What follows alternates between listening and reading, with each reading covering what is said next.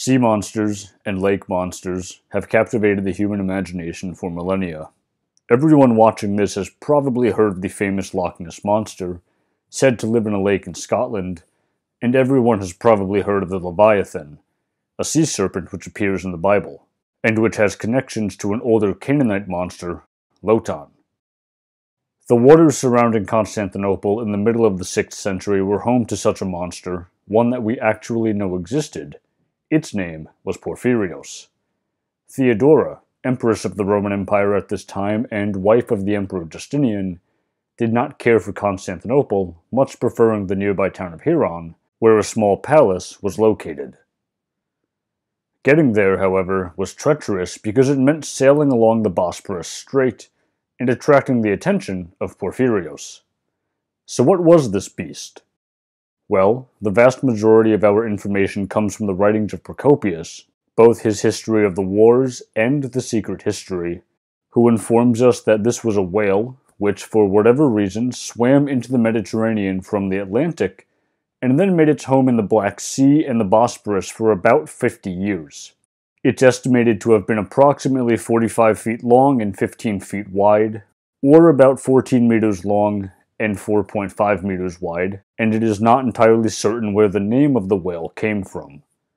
There is one idea which suggests that it was named after a famous charioteer who was active in the Hippodrome at this time, but the majority of historians support a different line of thought which argues that the name comes from the color of the whale, as well as the apparent headache that the beast caused for the Emperor Justinian, because it attacked ships indiscriminately, both military and civilian.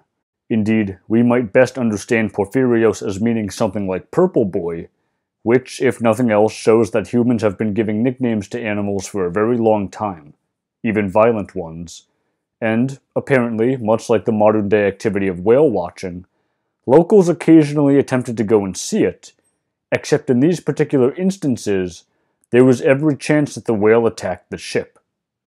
There are two ideas for exactly what kind of animal Porphyrios was. In this video I have been saying that it was a whale, because identifying Porphyrios as a sperm whale, due to the apparent size and temperament of the creature, makes the most sense, as well as the color of its skin.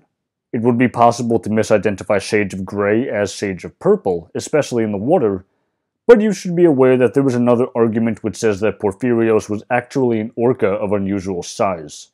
After 50 years of terrorizing Roman ships in the waters of Constantinople, however, Porphyrios was finally beached when it decided to chase dolphins a bit too close to shore. Struggling to free itself only trapped the whale deeper in the sand and the mud of the coastline, and when it was discovered, locals came with knives, cleavers, rope, and axes to kill the beast that had wreaked havoc for so long.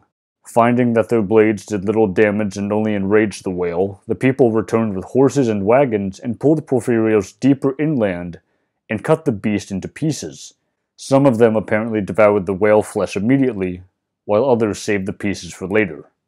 And with that, so ended the reign of terror of Porphyrios, tyrant of the Bosporus, and the shipping lanes were now safe once more.